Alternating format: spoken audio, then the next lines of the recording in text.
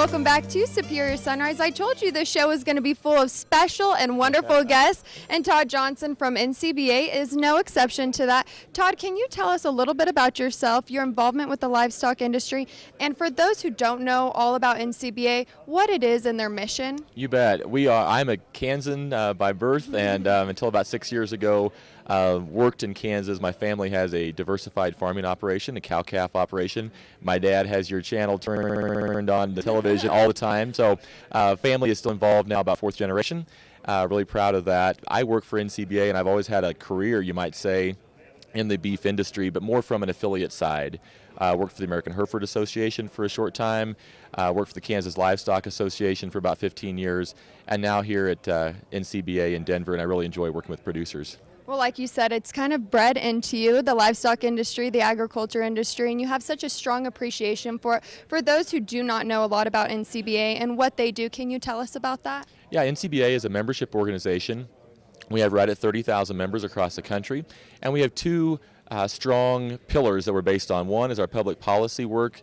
We've got a strong lobbying and regulatory arm in Washington, D.C., and then we also do work as a contractor to the Beef Checkoff program, where we're doing those things that increase demand for beef amongst the consumer audience. So we have a two-pronged approach, but we operate under one structure, which I believe makes us very strong and very efficient. And going off of that, I know you guys have something that you just implemented. It's called the long range plan. I have my cheat sheet here. Like I said, I didn't want to get anything wrong, but it goes from 2016 to 2020. Tell us about this plan, its mission, the vision, and everything behind it. Yeah, the beef industry, every 5 years now for the past 20 roughly, has adopted a long range plan. NCBA is part of that, but I want to be real clear, this is an industry plan that we hope everybody from producer to supply chain partners will adopt and look at as their way to move the industry forward. So in short, this plan was started last fall with a panel of about 16 industry leaders that came together to look at the challenges and opportunities facing our industry and set forth a plan that we all can follow to help us move forward. Now that panel of people you would recognize, they're all stars in the industry, from seed stock producers to supply chain partners to packers and processors. They brought ideas to the table. Those ideas were melded into a plan that was then looked at and adopted at the Cattle Industry Summer Conference in July. And it has one clear strategic outcome, and that is to increase beef demand 2% per year for the next 5 years. So there's a whole bunch of things that play into that. One is to see increased growth in export markets. One is to build trust with our consumers in the beef production and the product that we raise. One is to enhance the understanding of our industry. So people can look at that plan and find a way to plug in. From our organization, it guides us in everything we do from a policy implementation standpoint as well as beef demand programs. Well, I know it's a very extensive plan, but it's also very basic when you just look at the nuts and bolts of it. It's really great for our industry. And if people want to find out more about it, where can they visit or who can they contact? Yeah, visit beefusa.org. That's our website. The long-range plan is on that website.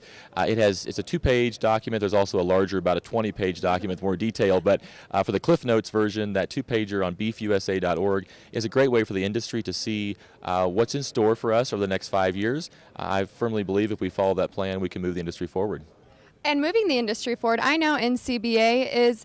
I had you talk about it because I know a lot of people, if they aren't familiar watching this show, but you guys have a lot of events across the year, but you have one major event, and I'm kind of excited about this upcoming event. It's in San Diego, California. What a better place to have it. But tell us a little bit about that event. Oh, the Cattle Industry Convention and the NCBA Trade Show is the end of January, a great time to be in San Diego.